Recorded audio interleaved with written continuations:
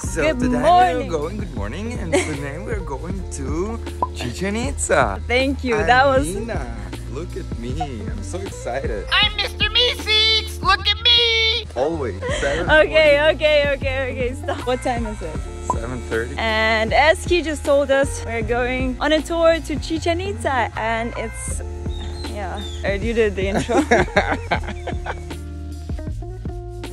Alright, before we move on with the vlog, let's talk a little bit about the price of the tour and what is included. At the time when we were booking the tour, we actually booked a different tour with the Kobe pyramid, which you can still climb on. But unfortunately, the tour did not get enough people, so we had a choice, either to get a refund or choose a different tour, where instead of the Kobe pyramid, we'd go to a colonial town called Valladolid. At the time of the booking, we paid $138 for 2 people, excluding the pyramid tax. So on top of the tour, you have to pay a tax when you go to a pyramid site, which costed around $31 per person. So overall, $200 for this tour. Yeah, it is quite pricey, but there are quite a few things that are included. So you get an option of pickup either from Cancun, Playa del Carmen, I think Tulum is also an option, bilingual guide which speaks Spanish and English. We get a buffet lunch and a visit to 3 main places, which are Chichén Itzá, which is the world wonder. The second one is Cenote, and the third one happened to be the colonial town Valladolid, which we were also kind of pumped about. Also, if you pick an option of beverages, which could be beer and tequila.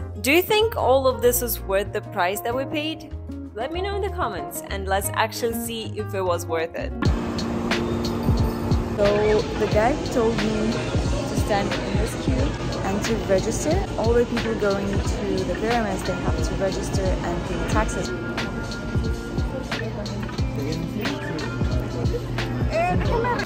Gracias. This is the number of our bus.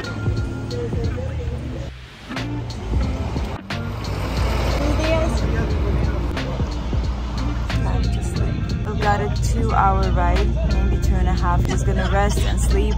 We got our pillows with us. We've got our breakfast here. Show me what it is. Nice.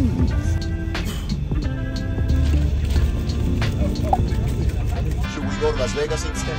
Yeah. Is that okay? See? Yeah. Vámonos. And so our journey began. Our guide taught us how to pronounce the word Chichén Itzá. Chichén Itzá.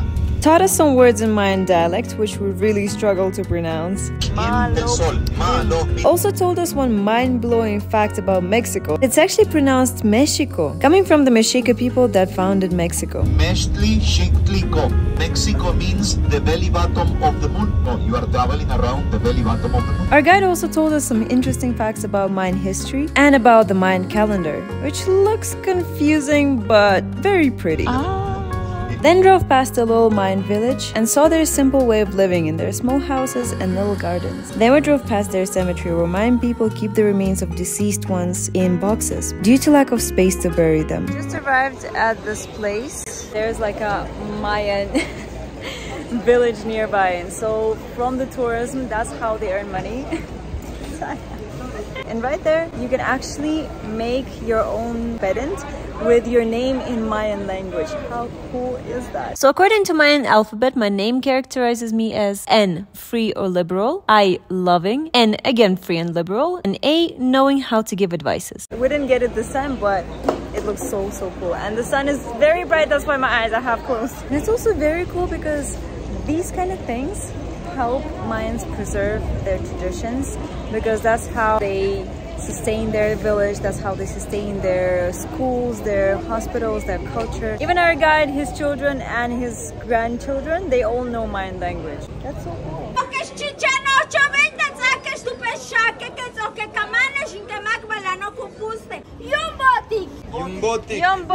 Gracias, amigo. He's gonna make a little ceremony. This is to take the bad energies away, to clean up your aura. That you have lots of prosperity, that you have harmony, that you have love, and lots of health.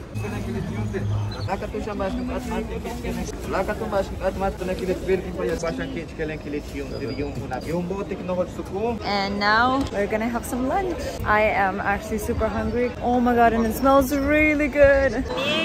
Arroz.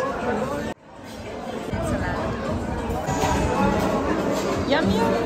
So we have come to our next and the most well-known destination here in Yucatan. And as you can tell by all the buses, it is super touristy. Bracelet includes water for both of us. Alright. Also the entrance to the site and lunch with 2 drinks. Buenas tardes. Gracias. So to the pyramid side, you're not allowed to take Professional camera. You're not allowed to take professional cameras. Any drinks other than water and like Powerade, like electrolyte. Yeah, basically to whatever. rehydrate yourself. So like not Coca-Cola, not Sprite. No alcohol. You're not allowed to smoke. The biggest thing, you're not allowed to walk up the pyramid because otherwise you're gonna go to Mexican jail, and I don't think you want to experience that. And $3,000 fine. Yeah, and a $3,000 fine, but I think that's like the lightest thing. And we just picked the Spanish speaking guide. He's fun, and also because I want to practice Spanish. It's gonna be a bit of a challenge as well because it's about history. Oh my god, guys, it is crazy. It is really something.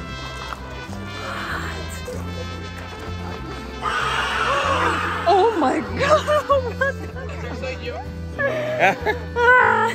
El maya hacía la imitación del sonido del jaguar. El jaguar era uno de los dioses mayas. Wow. Lado derecho está restaurado, lado izquierdo está reconstruido. Pyramid was built in the name of god Kukulkan, the feathered serpent god, who was also known as the creator and god of rain and wind. Chichen Itzá is one of the most popular places in Mexico and the whole world, as it is considered one of the 7 world wonders. The pyramid was built in a way for Mayans to be able to read the seasons, so it is some sort of an ancient calendar. You can actually see the entrance is a bit crooked, it's not right in the center. And over there is the face of the god of rain. So as you walk around and the sun hits, you can actually see the snake. And there's the head of the snake. Each of these steps represent a day in a year. And so as you go up, you walk up a full year right to the top. It is so incredible how Mayans were so precise with the calendar, with creating the system to read the times of the year, to read the seasons, and it's just so incredible. This pyramid is almost 1,000 years old, and there are 2 more pyramids inside of this pyramid. The second one inside of this pyramid is 1,500 years, and the one at the very core is 1,900 years or something like that. It's incredible, and since then they learned how to read the seasons of the year. And the other side is reconstructed, and this one is actually the original one. As you can tell, the steps are not as new and renovated. They're old and kind of broken up. And unfortunately, a lot of the material from this pyramid was used to build other structures outside by the conquistadores. Ahora voy a hablar, That's so cool. Hola, Rafa. Vamos a hacer prac, prac. Wow. Can you hear that? ¿Qué tal? Wow. Y 15 arriba de 20 son 300. So that's how they show the prices back then. Deme 100. Te doy 60. Pues deme 80. You can actually see the colors that used to be there. So there's red, there's a little bit of blue. So those are the original colors of this structure. Also here they built a field to play an ancient Mayan game called Pok Tapok. And these spaces over here and on the pyramid were used to amplify the voice of the governor. Woo! So this is the field of the game that Mayans used to play, which is sort of like football, but you don't score with your foot or hands, you score with your hip. Can you imagine trying to score into that little hole up there? The game used to last the whole day until the night, until they could not light the place up anymore. And the craziest thing is that the person who scores gets sacrificed, because back then they believed that the soul of a sacrificed person goes up to the god of sun, and that's an honor. I mean, I don't think I would want to play this game. Although some resources state that neither of the teams were being sacrificed. So I guess this fact is buried with history. What are you doing? I'm trying to reconnect with my past, with my ancestors. So we have to do a ceremony. Okay. Touch the ground.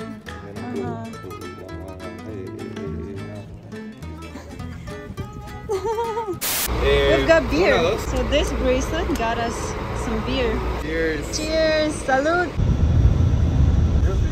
Gracias. Gracias. Años, It's like a medicine. Sambuca. Salud! Garganta, amigos, para la digestión. So you can buy this bottle as a souvenir if you want to. One of these bottles costs 400 pesos or $20. My friends, how much is the bottle? We've got another bracelet and now going inside a cenote. And we've got 2 life jackets which cost 50 pesos each. It's a must have when you go to a cenote because it's a precaution. So yes, 100 pesos. We arrived at the cenote called Samal, and our entry fee was included in the tour. But if you choose to come here by yourself, you pay 150 pesos and you get entry, life jacket, and lockers included.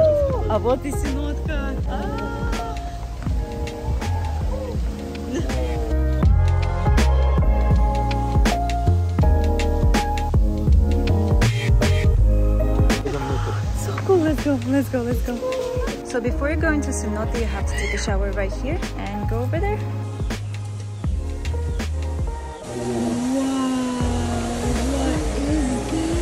As it is prohibited to take your bags downstairs, we decided to take the risk and leave them up here. Thankfully, it was nothing important, but I wouldn't suggest that. It's better to rent a locker. And you walk downstairs over there, and from this platform, people just jump off.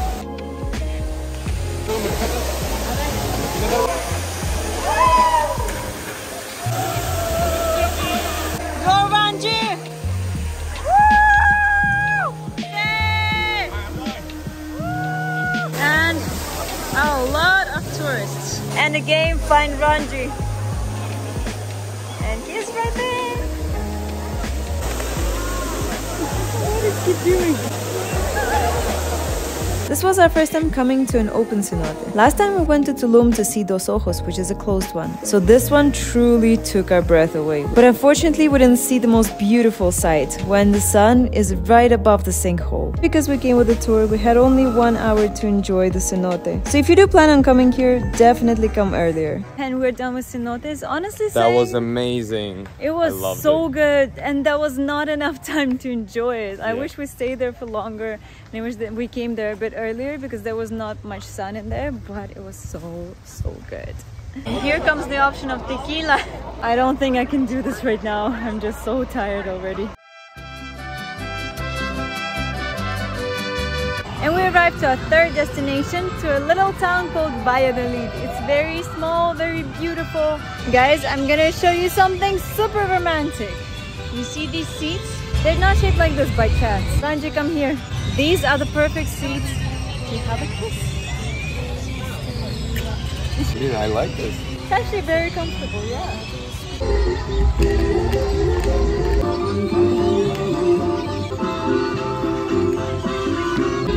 Something on their heads, wow!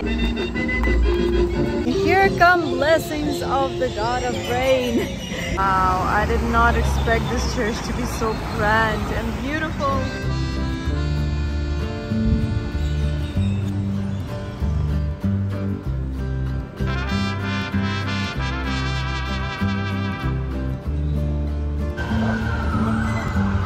Oh my gosh, churros! I have been craving them.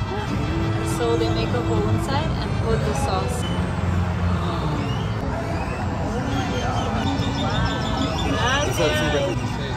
So Ranji got with Nutella and I got with caramel. Oh my god. Wow. Let's try with caramel. Let me try. Wow, it's so good. I love churros so much. And here our tour day comes to an end. Thank you so much for watching this video. Don't forget to subscribe, like, comment below. And all good. and see you next time, guys. Bye.